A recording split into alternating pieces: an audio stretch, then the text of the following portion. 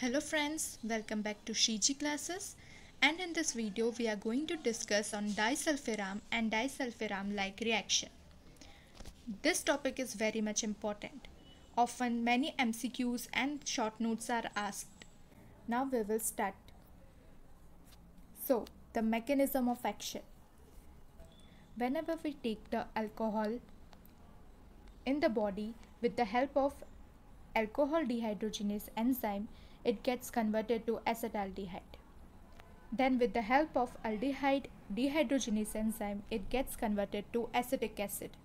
Now what is the action of disulfira? It inhibits the aldehyde dehydrogenase enzyme and thus inhibit the oxidation of the alcohol and causes accumulation of the acetaldehyde in the blood and tissues, and this is called Acetaldehyde Syndrome. Now we will see the sign and symptoms that occurs in the Acetaldehyde Syndrome.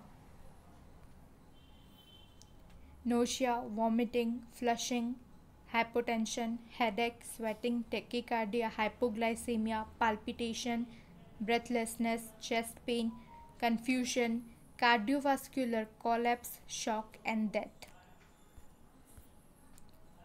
At last we will discuss what are the drugs which causes disulfiram like reaction. Certain drugs when taken concurrently with the alcohol produces disulfiram like reaction. We can remember this by a simple mnemonic CGMNP. Now what are the drugs that starts from C? They are cephalosporins like cefotetan, cefamendol, cefoperazone and moxalactam, chloropropamide and cotrimoxazole. From G it is crizofulvin.